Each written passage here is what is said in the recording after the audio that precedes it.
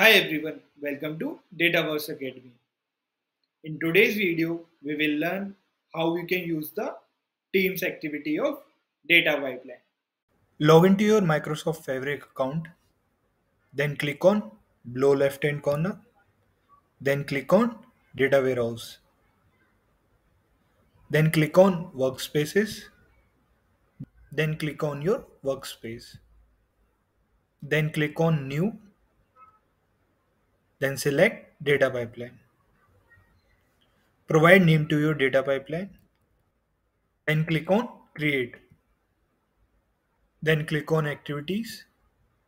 Here you can see we have a Teams activity. Using Teams activity, you can send a notification in a channel and a group chat. Now, what we will do first, we will create a table in our data warehouse. Then, I'll send a message in my Teams channel. So, for that, click on script. If you are not familiar with how to use the script, please watch my other videos. I'll put link in the description below. Then click on settings, then click on workspace, then select your data warehouse. Then select non-query, then write create table script, then click on Teams activity, then map it with script. Then click on your Teams activity, then click on settings. Now you need to sign in. Click on sign in.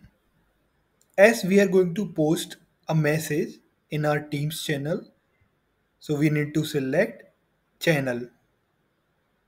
Click on it, then click on channel, then select team.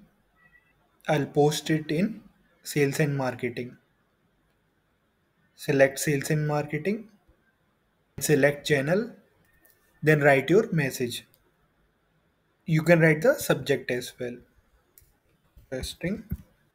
Now click on home, then click on save. Let's run our pipeline. Click on run. Our pipeline is completed successfully. To verify it, let's check our Teams channel. Here you can see I got my message. In the same way, you can post something in groups chat as well. That's it.